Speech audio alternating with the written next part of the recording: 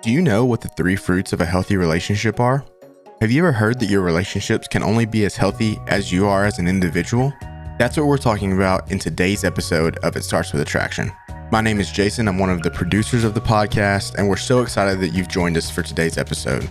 This episode originally published on June 9th, 2020, and this is episode 9 of It Starts With Attraction.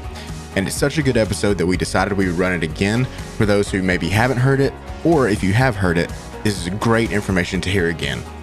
Kimberly is interviewing doctors Les and Leslie Parrott. Les and Leslie are a husband and wife team who not only share the same name, but the same passion for helping others build healthy relationships. Les is a professor of psychology at Northwest University, and they are founders of the Center for Healthy Relationships on the campus of Olivet University. Their professional training, Leslie as a marriage and family therapist and Les as a clinical psychologist, ensures a presentation that is grounded, insightful, and cutting edge. The Parrotts have been featured in USA Today and the New York Times, and their television appearances include CNN, The View, The O'Reilly Factor, The Today Show, and Oprah. As #1 New York Times best-selling authors, their books have sold over 2 million copies in more than 24 languages. And without further ado, here is 3 fruits of a healthy relationship with doctors Les and Leslie Parrott. Let's dive in.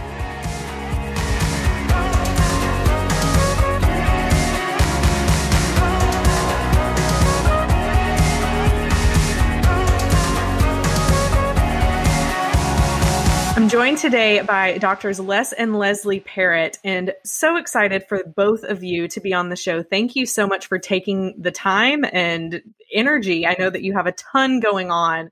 We're really excited to have this conversation with y'all. It's our pleasure, and we're excited to have this great conversation with you. Thanks, Kimberly. It's good to be with you. Yeah, absolutely. Well, you both have just spent years focusing on helping relationships, helping marriages. You definitely have a heart and a passion for what you do and have just made an amazing impact. And you haven't stopped. You continue to go on.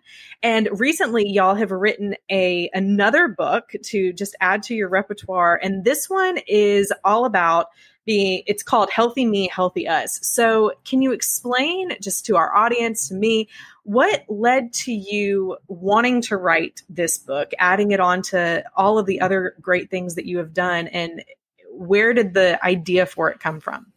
Yeah, Healthy Me, Healthy Us. And I'll tell you, we've written a lot of books on relationships and marriage and, saving your marriage before it starts, and love talk and crazy good sex and bad things happen in good marriage. All these marriage books that we've done over the years, we really feel like this one is the hub of the wheel in so many ways because it's all about you. This is the premise of the whole book. Your relationships, whether it's marriage or friendship or anything else, your relationships can only be as healthy as you are. Therefore, one of the most important things you'll ever do for your relationships or for your marriage is to work on who you are in the context of those relationships. So this is a book that it's not just a book we sat down and went, hey, what haven't we read about or written about? Let's think up of a book idea. This is a book that has been germane to our message for decades, for at least the last 20 years, as we've talked about relationships. Because, I'll say it again, your relationships can only be as healthy as you are. Yeah, that's right. It's really, so as Les said, this isn't just a new insight. This is absolutely the bedrock, sort of the core of our calling to help people with healthy relationships. Just that deep understanding that the best gift I can give my relationships is to work on who I am in the context of them. Have you seen this becoming more of a problem with people over the past decade with how busy life has gotten with, social media, cell phones? Do you feel like it's become more of a message that people need to hear, or has it always been there and people have been using things to get lost in themselves and not focus on themselves? What have y'all seen with that? I don't think there's a real correlation. I think it's germane to just human nature. We often look to somebody else to kind of be a shortcut to our personal wholeness, to our personal well-being, long before we had the kind of technology we have today. I don't think that it may be a benefit actually to it. But in fact, let me tell you a quick story of how this whole thing kind of originated at the very front end. Leslie and I were teaching at a university here in Seattle where we live, and we had, this kind of epiphany one evening when we had a bunch of students that showed up for a little talk. In fact, these students invited us. They said, would you come give a talk in our residence hall? And they said the talk will be entitled How to Fall in Love Without Losing Your Mind. That was the title they gave us. And so we showed up to this residence hall. I think it was around 10 o'clock on a Wednesday. It was just a weeknight, nothing terribly special, didn't get a lot of publicity. But and they said you can expect about 25 students to show up for this thing on the hall. And it was around Valentine's Day. But when we walked over there, 10 o'clock in the evening, there's this long line of students that were, lined up to get into this residence hall. We're wondering what's going on here. Well, it turned out they came for this talk, and it wasn't because of us. We were brand new to the campus. We hadn't written a single book at that point. And like I said, this was more than, 25 years ago, something like that. And so we showed up, and it was such a pivotal kind of turning point for us. We walked out of that thinking these students are starving for information on healthy relationships. And then it was that spring, we said, let's do an event for engaged couples, and we'll call it Saving Your Marriage Before It Starts. And again, we were overwhelmed by the response to that. Eventually, wrote the book by that same title, and then ended up doing all kinds of media, including Barbara Walters and Oprah Winfrey and all the rest. And it was just like, wow, we suddenly have this megaphone to talk about relationships. And then we thought the next fall, we should offer a course for these students on our college campus. This is a small private school, about 6,000 students. And we thought, we teach these students everything in the world. If you want to learn about accounting, we have classes on that. We got classes on that. But we don't have classes on relationships. And so we thought, why not start a class? We'll call it Relationships 101. And if you know anything about academic settings, you can't just dream up a class and start teaching it. You get it approved by the provost and the dean and all that kind of stuff. And so, remember, we put that proposal together. Right. And it had, what were some of the topics we wanted to give in that course? Yeah, we wanted to help students understand, first of all, that their family is formative in their relationships. That the relationship they build is based on the lessons they learned in their family of origin. Yeah, your family ties. You learn so much in that school. It's like your University of Relationships is the home you grew up in. We want to talk about friendship and the difference between friends of the heart and friends of the road. And we want to talk about what do you do when your friends fail you? If that hasn't happened to you yet, put your seatbelt on because it's coming. We all have our own private Gethsemane. We all have our own Judas. And we wonder, wow, I trusted him with my money. I trusted her with my secrets or what have you. And so all these topics, sexuality, relating to God without feeling phony. Even breaking up and staying in one piece. Yeah, how to break up and stay in one piece. What do you do if you're the heartbreaker? Yes. What if you're the brokenhearted and you're in a dating relationship? Anything that was relevant to these students in relationships, we thought we'll put in this little proposal. We brought it to the committee and got turned down. And they said it wasn't academic enough and there's no textbooks for it. And we said, we'll write our own. And this went on for the better part of a year. And finally, after the third meeting with this committee to kind of get it greenlit, they said, okay, we'll let you teach the class, but they listed out all these conditions. It'll need to be pass-fail, it'll need to be general elective, you're not going to get compensated, you'll teach it on as an overload, all these things. And so we finally got a room. I think it was Monday nights at 6 p.m., right? Yeah, not the ideal slot for a course. Not on an undergraduate campus. And but there was 12 chairs in the room, and we thought, hey, even if we can get 12 students to show up for a pass-fail course. Well, it was about 3 hours into the first day of registration, and the registrar called our office, said, hey, Doc, he said, we're going to have to move your classroom. And I said, oh, why, you need the space for something else? He said, no. He said, we realized we had 250 students sign up in the last 3 hours. Wow.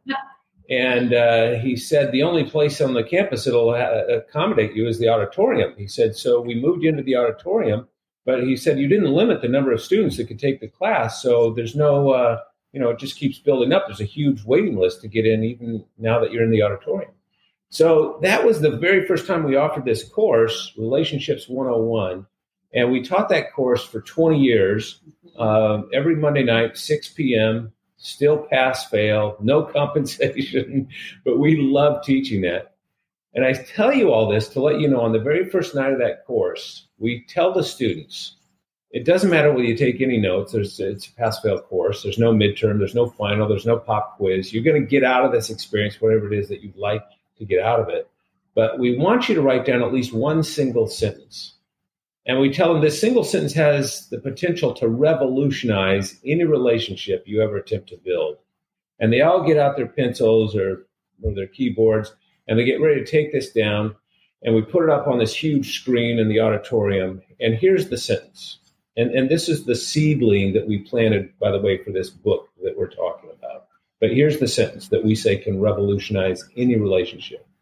If you try to build intimacy with another person before you've done the difficult work of getting whole or healthy on your own, all your relationships become an attempt to complete yourself. And they'll fall flat. Guaranteed. Let me say it again. If you try to build a connection, if you try to build a relationship, if you try to build intimacy with another person before you've done the difficult task of getting healthy, of getting whole on your own, all your relationships become an attempt to complete yourself, and they'll fall flat. Why? Because nobody's designed to complete you. And we fall victim to, fairy tales and movies and books and things that tell us we're going to find our soulmate and they're going to be that shortcut to what we're looking for. And of course, nobody can do that. Yeah. And that doesn't stop us from having that deep longing for belonging. And most of us, that compulsion for completion, because we already know that we're not at the finish line when it comes to our journey toward health and wholeness. We know that. Right. And so that's why after all these years of preaching this message, we thought, well, we need to put our money where our mouth is and give people a roadmap on how to get healthy. This book, Healthy Me, Healthy Us, is not a marriage book. It's not really even a relationship book. It's a guidebook to help you on your journey to get healthy and to get whole. Why? I'm going to say it again, because your relationships can only be as healthy as you are. Does that make sense? Oh, it makes total sense.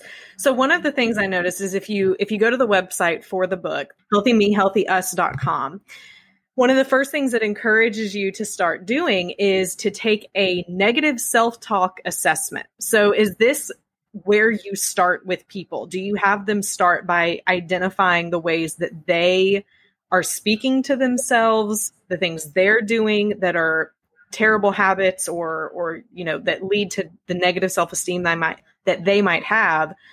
Is that where you start? Well, the book has 3 sections, 3 kind of things we want to help people get a lock on. And each of those 3 sections has 2 chapters in it. And so the very first section is what we call profound significance. If you want to get healthy, you got to get a lock on how profoundly significant you are in the eyes of God. God loves you as if you're the only person on the planet to love, as St. Augustine said. And so this is where we get grounded. This is the foundation for personal well-being and health. And obviously we're coming at this as people of faith and with a Christian perspective. And so that's where we begin. And so to do that, to get practical, and people that have gone to church for years have maybe heard this message, and we've sung that Jesus loves me, this I know, and all the other songs, and we sing as adults about God's amazing grace and so forth. But to really experience that deep down in your bones, where it's revolutionary, where it is something that is felt deeply, not just, a cognitive exercise, but it's something that we live out. You've got to get super practical. As we like to say, you got to put the cookies on the bottom shelf. And so one of the ways to do that is to focus on your self-talk. And that's why we have this self-test. And you can find that at healthymehealthyus.com and healthymehealthyus.com. And you can take this little free assessment. And you said a negative self-talk assessment. It's not necessarily negative. We have positive self-talk too. And this is just like a little mirror, right? To help you get a little glimpse into what you're saying to yourself. Because it's the single most important conversation you have all day long. Right. And you're having 24/7. Right. It even happens while you sleep. It happens in your dreams. And it's very formative. We do know from research that people tend toward the negative self-talk. Right. But this assessment really helps you get a lock on what your personal experience is with that. And so often the messages that we're telling ourselves about ourselves, and nobody else hears, but they shape our distancing ourselves from that profound significance, which is fundamental to every healthy relationship. Imagine if you could, before you fell asleep tonight, you could pull a little chip out of the back of your head, and it would have recorded all of your self-talk for the last 24 hours. And you could plug it into your laptop, and it would tabulate that. And it would put it into one of two categories, either positive self-talk or negative self-talk.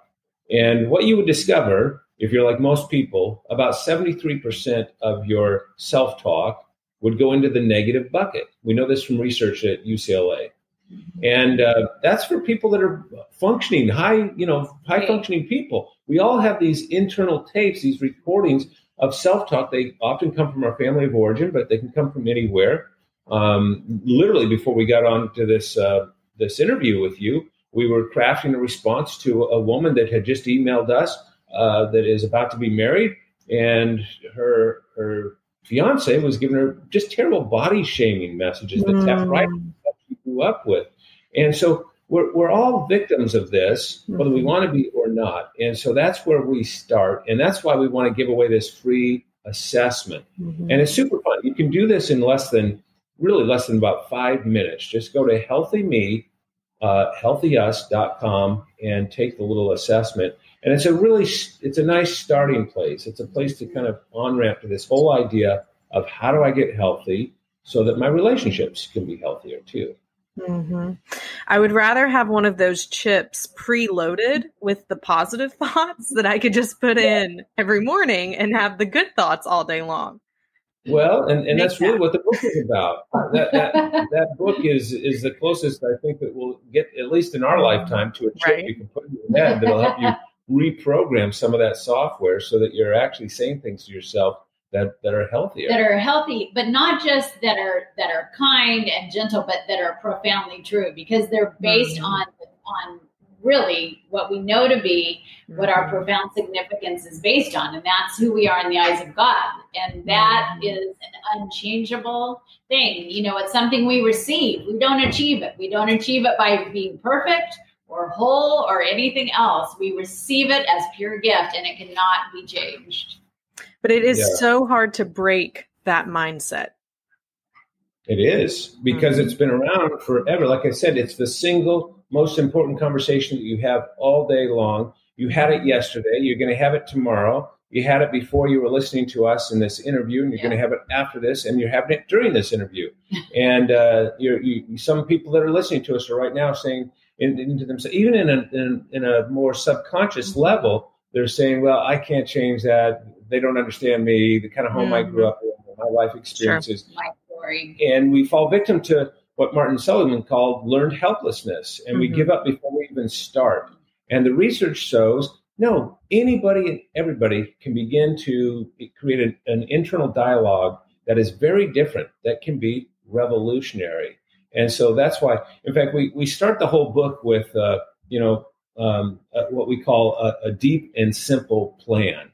And we all have celebrated Mr. Rogers recently. There have been a good documentary and a movie about him, and we're reminded of him actually every time we have a big crisis, because he says so many sweet things like, look for the helpers. But another thing Fred Rogers reminded us of is that life is deep and simple, and we often try to make it complicated and shallow. Yeah. And so I don't want people that are listening to us think, oh, this is like two psychologists and they're going to give us a bunch of psychobabble in this book and it's going to be difficult to wrap our heads around. No, like I said, cookies on the bottom shelf. 3 things we want to help you get a lock on. And the first is profound significance. And one of the ways of doing that is to tune into your self-talk and understand that. You know, we psychologists often say awareness is curative. And it's so true. It really is. You can't change much until you become aware of it in yourself. And so that's what self-talk is all about. Becoming aware of your self-talk is sometimes almost enough to change it and transform it right there and then. It's so true and it's so good, but I think people gloss over that so quickly because they think either it's too easy or it's too simple. They think that they have to do something crazy. I know I did that. I thought, well, if I have to do something big if I want to change my thoughts, go to a counselor or a psychologist, which aren't bad things, but there's more that we probably have control over in our minds and our thoughts than we think we do. I was encouraged to write down throughout a day the list of things that I think about myself, and then as Leslie was saying, replace that with something that is true, but something that is positive. And I thought, that's so cheesy, but I did it, and it was amazing how when I kept looking at those things day after day, like one of the things I wrote is I'm a working mom. And so there are definitely times where I feel that guilt and shame of I'm not a good mom. I'm not there as much as other moms are for their kids. And so I wrote down that negative thought of I'm not a good mom, and I replaced it with I'm a caring mom. And when I am there, I am present. And I just put it on my fridge. And after looking at it for a month, I started to believe it. And it changed because it was true. What I replaced it with was true. It wasn't, I'm an awesome mom, because I didn't believe that necessarily was true, but it was something that I believed was true.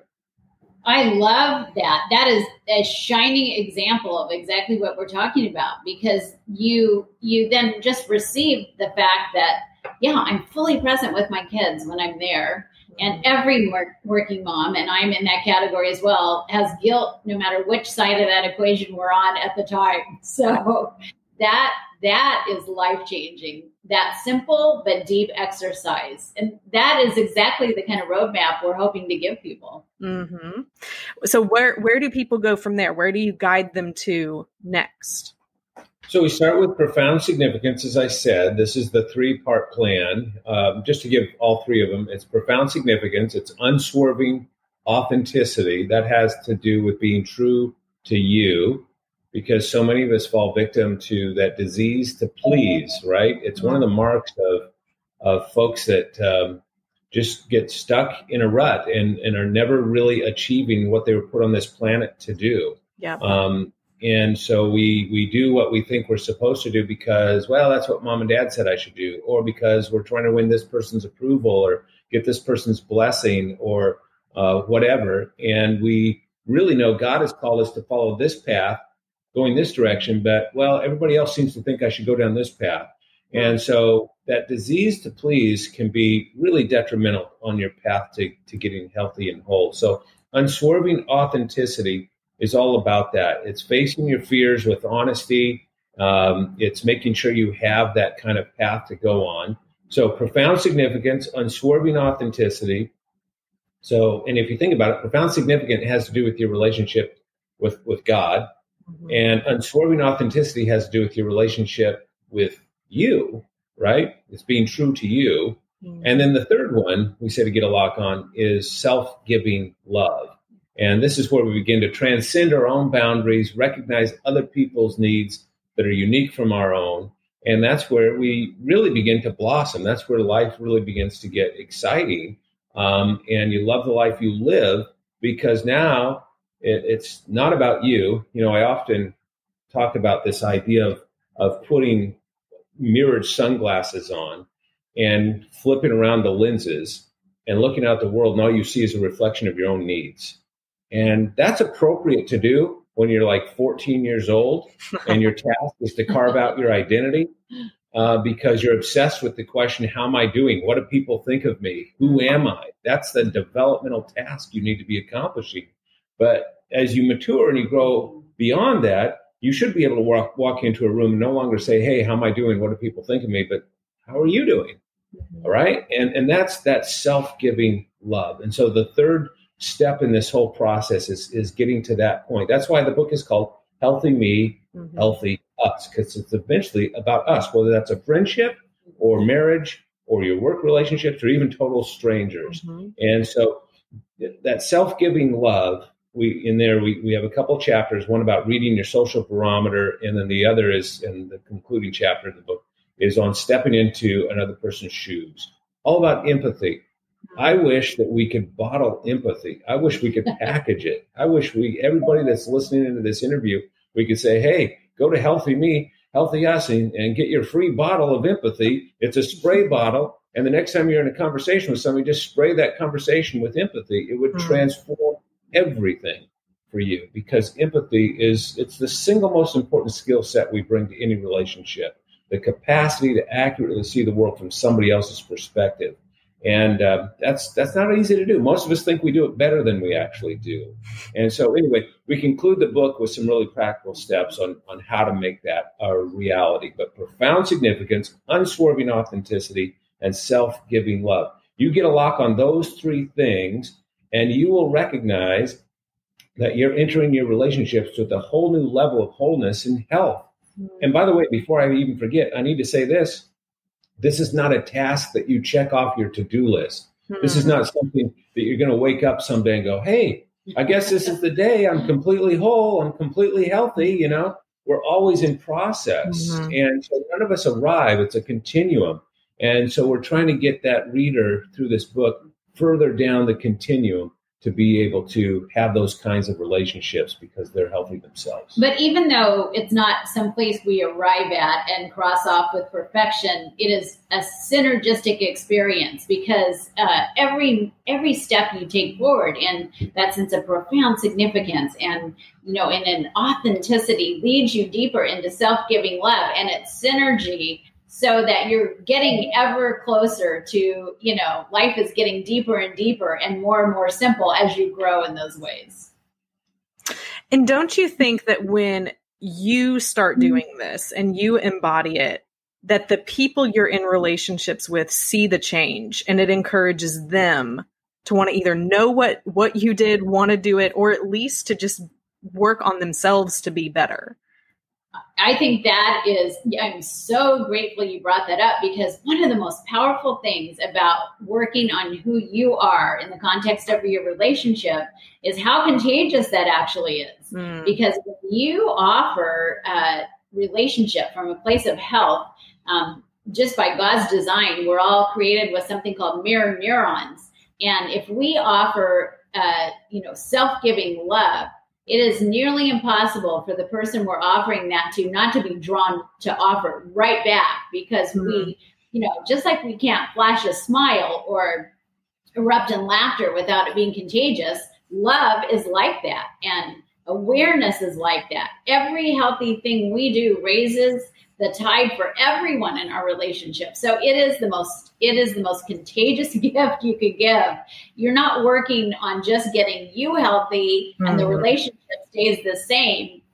You get healthy and it brings the relationship up with you. It's a very powerful experience, and what a generous gift to offer.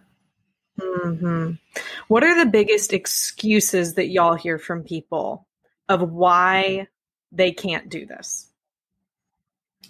Well, most people aren't even thinking about it. It's not like, I can't get healthy because X, Y, Z. It's not even top of mind, right?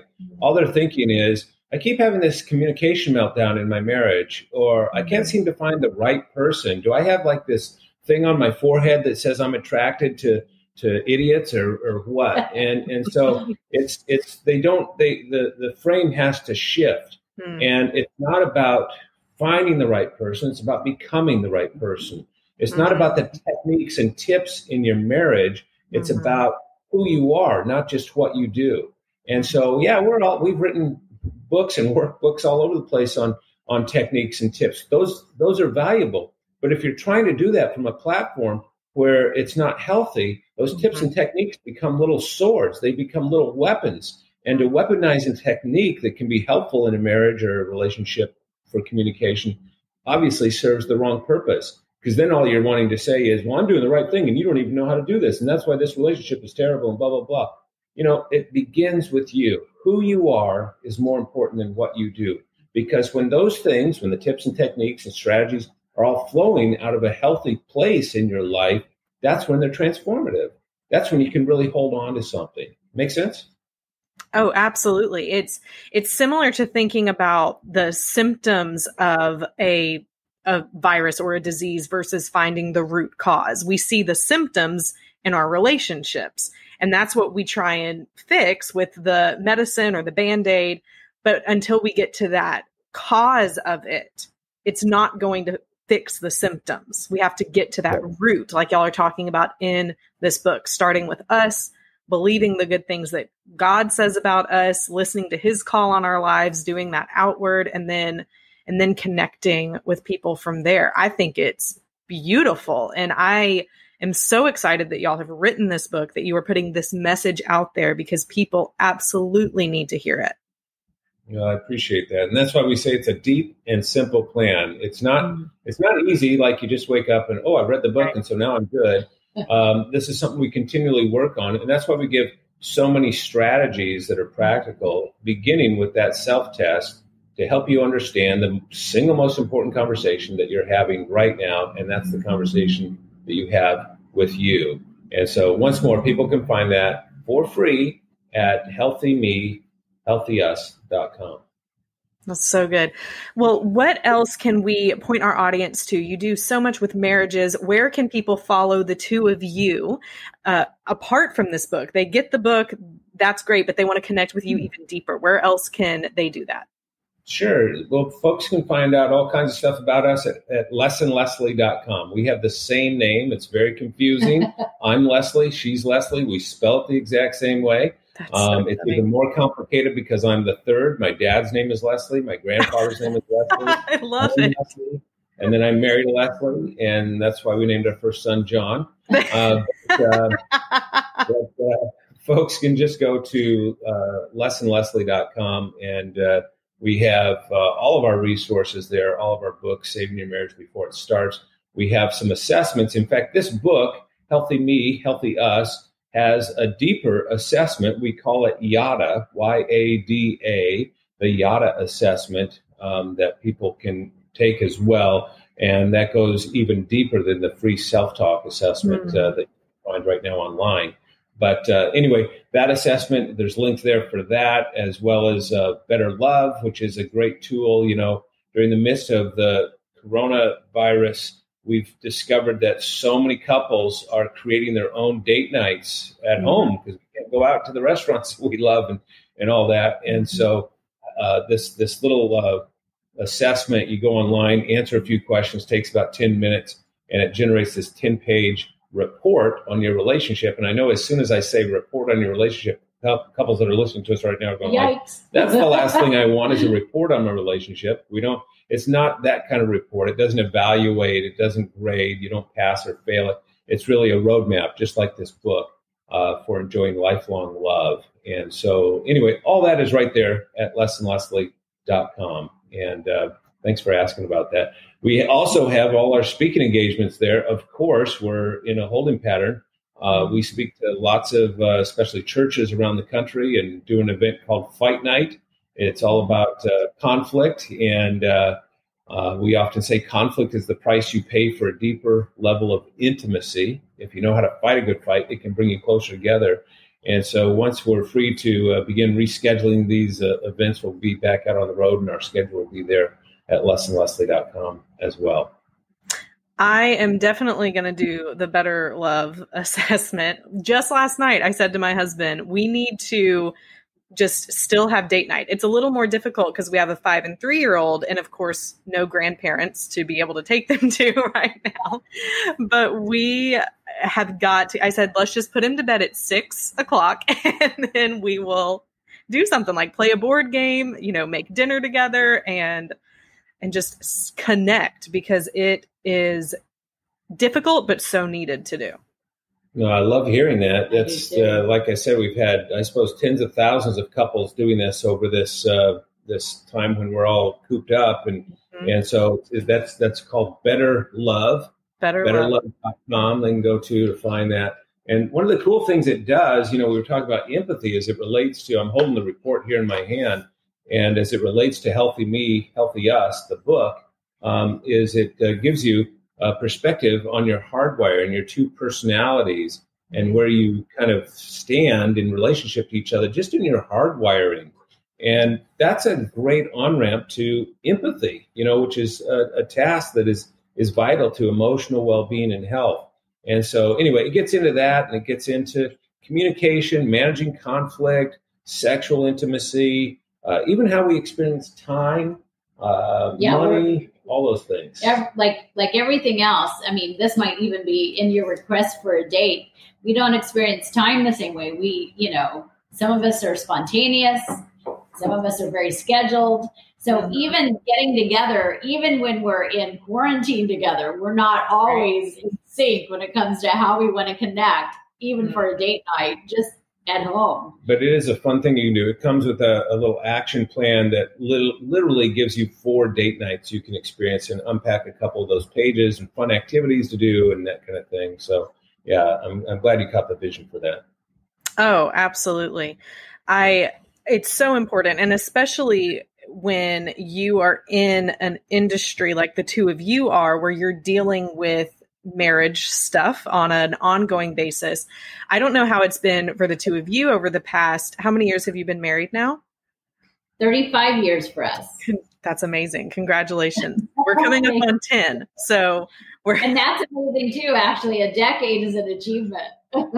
Yes. When we get to the point where he's been in my life longer than he hasn't, that will be our next craziness. But for us, at least for me, because in my day job, it's, I run an organization that works with marriages, many of which are in crisis. And so I can get in that mindset of overanalyzing my own marriage because I know what I don't want my marriage to turn into. And I know what research says are the healthiest things to do in a relationship, right? Like I know all of these things, but I don't get it perfect all the time.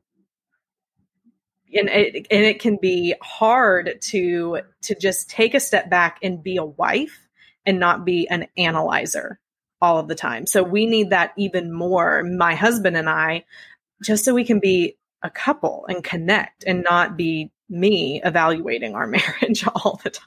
I love your authenticity about that. And of course, Les and I are the same way. People think, well, you teach on marriage and you're a psychologist and a marriage and family therapist, so it must be perfect. And we just laugh and say, absolutely not. And if anyone has ever heard our teaching, our story is front and center because every single tool we've created is for us. We have put them into practice just like every other couple. So we're pilgrims on this marriage journey. And sharing it with others. But you're taking that and creating it and using these tools to just help other people, which is amazing and wonderful. Well, thank you so much. It's been so fun to be on your interview here. And I know you're just launching this podcast and what an honor to be part of that launch with you. Yeah. Well, thank both of you so much for your time, for everything you've done for the past, 35 years of what your marriage has stood for and how you've impacted others. Thank you for your dedication to it. Absolutely. It's been an honor to be with you. Thanks so much. Here are my key pies takeaways from today's episode, an interview with Les and Leslie. It's really pretty simple, you guys. You have got to work on yourself before you work on your relationships. Because if you let your relationships become the thing that you are measuring yourself against, the thing that you are totally focused on, the thing that you're trying to complete yourself with, then it's never going to work. Come at becoming the most attractive that you can be from a place of starting with yourself. Not to do it for someone else or to get a relationship or to get someone to become attracted to you again. Do it because it's the best thing to do for you. Do the self-assessment that Dr. Les and Dr. Leslie talked about in the interview so that you can really start thinking about what you're saying to yourself. For me, it was a game changer when they talked about if you had a chip in your brain that you were to take out at the end of the day and then put it into your computer and see the things you say to yourself, what would you see? When I visualized it like that, it made me start changing, even in that moment, the things that I was saying to myself. Do the work, start with yourself, and from there, you will have healthy relationships. Hey, thanks so much for listening to today's episode. If you enjoyed the episode, please consider subscribing so that you never miss an episode, and also consider leaving a review. If you haven't already, please check out the show notes for all of the links for Drs. Les and Leslie Parrott. We'll be back with a new episode next week, and until then, stay strong.